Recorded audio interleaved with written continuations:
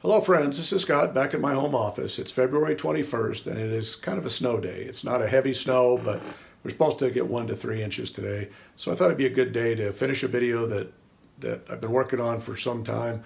It's a video, it's a topic that'll never be completed. It's something that's ongoing that I'm going to discuss today. Now I used to have all grass in my yard. You know, the front yard, the backyard, very little plantings, just all grass, just the standard suburban yard.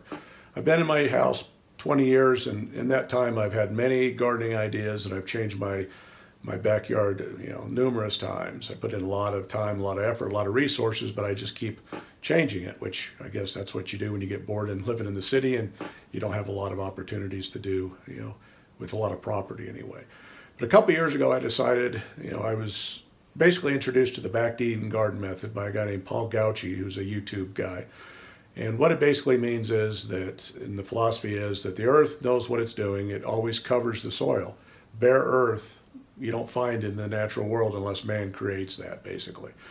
Having bare earth destroys the soil, destroys the organisms in the soil. The wind blows, the topsoil blows away, and you just basically end up with sterile soil.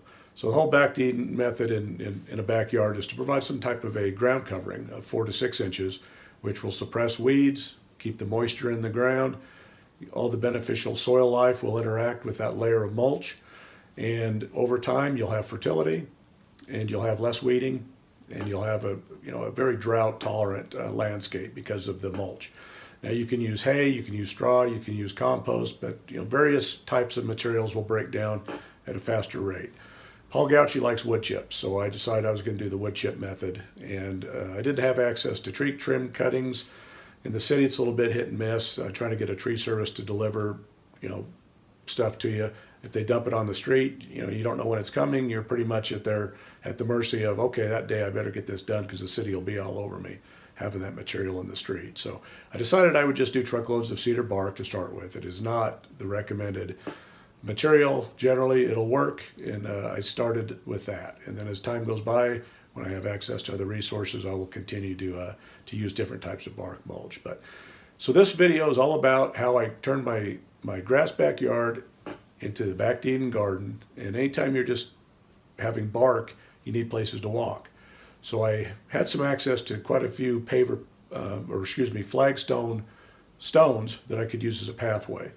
I picked up some at the store. I've had some over the years. And then I had a friend contact me on Facebook, an old high school friend that was redoing his yard, and he knew that I was using flagstones, and he offered that I could just come and get as many as I needed. So I went ahead and I grabbed a bunch and brought them home, and I created pathways throughout my yard, and I brought in lots of manure, I brought in compost, and I brought in tons of bark. So I had it looking really good 2 years ago. Everything was looking fine. But with back Eden, it's a continuous process because the soil and the organisms will consume that material, i.e. making it fertile, but it is eliminated in that landscape. And so you need to bring more in. And so that's my process this year. I'm going to show you what I did to start the process. I'm going to show you how I put it all together. And then at the end of the video, I'm going to show you what happened 2 years later, and how much bark I have left, and what my project is this year to get this yard looking good again. So stay tuned with me, and we'll check out what my yard looked like and what it looks like when it was at its best, and then what it's kind of looking like at its worst right now. So my job is just getting started with spring around the corner. I'm going to be bringing in lots more bark, and we're going to get it back in shape. But I've got some other ideas of how I'm going to change my landscape also. It's an ever-evolving process, and if you were ever done, you'd be bored. So I'm glad that I'm always, having new ideas, and just all it takes is money and manpower. So here we go. Going back through old photos, I was trying to find some of just how my yard looked all in grass, and I didn't have any of the old ones. But here's one right before I started tearing up the grass and putting in the back Eden method. Basically, I have flower beds, vegetable beds, and then I just have a grass pathway kind of through the yard. Now, giving you the before and a quick after look, just to kind of tell you or show you how the difference is with a little bit of bark versus the grass and how it looks different before I jump into the process. The first part was grass. This is just my lawn, just a mess. This was early spring of 2019, and I just decided I was going to rip it all out. So I did it all by hand. I just took a shovel and with the help of my chickens, cleaning up the bugs, I just basically dug in, flipped it over because I didn't want to waste the organic matter and didn't have a lot of extra soil. So I just basically spaded and turned over the grass, which will break down over time. Here Mr. Lincoln is enjoying the last of the grass, and he's sitting there going, oh, he looks pretty shaggy today. He's wondering what's going on. So here's what it looks like after I've turned over the soil. Not very pretty, just brown, a lot of dirt. I love the look of dirt, but I definitely love the look of more of a manicured landscape. But a lot of work. I did it over a couple months period of time. So if you're starting out with an unfinished backyard, you already got a jump on it. You don't have to worry about all the dirt, all the grass. And in some places I put down some cardboard that I had. I didn't have a lot of cardboard, but then I put that down and I put down some manures and compost, and then I placed the pavers. And as you see here, there's some manures on the side. I'm trying to make the soil as good as possible over time before I put down the bark. And I used some compost and I raised the stones up a little bit because, I don't want in theory, I don't want the bark, always on top of the pavers. I want the pavers to be above the bark, but that's kind of a hit and miss kind of a proposition. But looks really sharp as it's going in, and had just enough flagstones with my buddy's extras to do through the yard as well as into the strawberry bed. Then after I did that, I started bringing in the truckloads of bark. I just used the cedar bark. And here's some looks of just how the yard looks, how much better it looks with just a coating of cedar bark. And these pictures are from various times throughout the growing seasons of the last couple seasons. And it's just a totally different look. Instead of all that grass, it's a wooded area. It just looks pretty. There's very little weed activity. And whatever weeds do grow, you can easily pull them out. But the contrast of the green growth with the brown of the wood chips is really, I think it makes the yard pop. And then the flagstone pathways, give it an interesting visual appeal also, as well as the functionality of having a place to walk and not get all muddy. And here's a look at my favorite espalier tree. It looks really pretty this time of the year. But as you see, I'm just growing vegetables all around and through the bark. And it just makes for it's not manicured, but it cleans up pretty well. And being a more natural habitat, the quail were finally coming into my backyard, which hasn't been happening before. The first year I brought in many, many truckloads of bark, and I wasn't able to get 6 inches of bark. I probably got anywhere from 2 to 6 inches in various areas. Here's just look at some contrast of the green plants. These are some zucchinis. Up against the bark. Now the bark does turn more of a brown color or gray color over time. So every time you add fresh, it's more of a orangish, but it all settles in over time. But I like the look. I like the look of the green with the brown. It really makes me feel like I'm more in a forest than I am in the city. And I think the flagstone pathways just add that extra touch to the yard. It gives it some organization. That's lacking if it's just all just bark. And you want to keep your feet fairly clean as you're out in the garden. And when fall hits, this is the big question I get of what do you do with all these leaves? How do you get the leaves out of the bark? Well, what I do is I just leave them. I kind of brush them up into the flower beds, but then I let the chickens out. And I let them eat all the bad bugs, good bugs, or whatever they can find. They kick the bark all over the place. As you see here, this buff Orpington is taking a nice little dust bath. So they tear the yard up pretty bad. So the yard looks terrible during the winter because I just let them free range and I just let them have at it because it is important with bark, with all that moisture to get the bugs taken care of. So the chickens love it. They add more fertility, but they make a mess. And every time I come out of the house, they're always waiting for me, looking for food, looking for a handout. But they do destroy the yard, but that's okay because I can put it all back together again. Pretty simply. After taking a leaf blower to the yard, this spring, just a couple weeks ago, I took this video and just showing you that I just took the blower and I just moved stuff off into the pathways. I did pick some up and put it in the chicken coop. I did put some in a compost bin with some of the chicken pen mix and the hen house mix. Going to make this fall's compost, as you see there. But the yard still looks pretty messy. And as you'll see that there's a lot missing in the way of bark. There's still some bark around, but you can see where the bark was thinner, probably more the 2 inches rather than the 6 inches, and the soil has consumed it or it's been moved.